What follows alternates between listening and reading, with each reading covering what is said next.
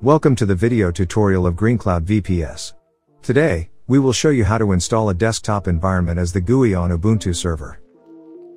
After logging onto your Ubuntu server as root privileges, you need to update repositories and system packages. Start by updating the repositories and package lists. This ensures you have the latest packages installed in your system. Next, install the Taskful Manager utility.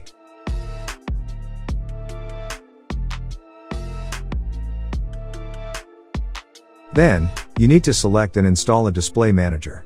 The Display Manager, also known as Login Manager, is a utility responsible for launching the display server, loading the desktop, and managing user authentication.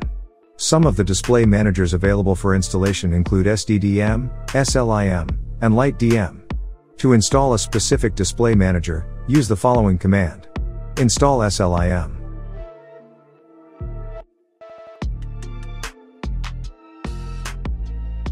Install LightDM.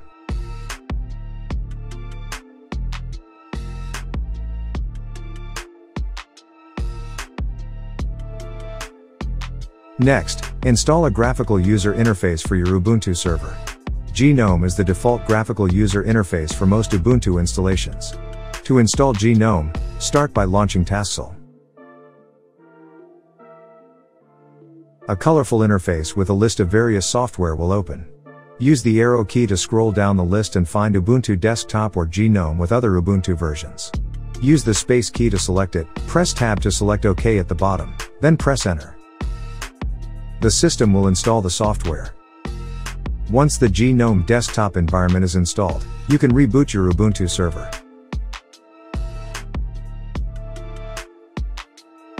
Then open VNC in the client area or Solus VM VPS control panel.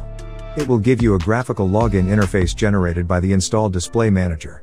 Enter your login credentials.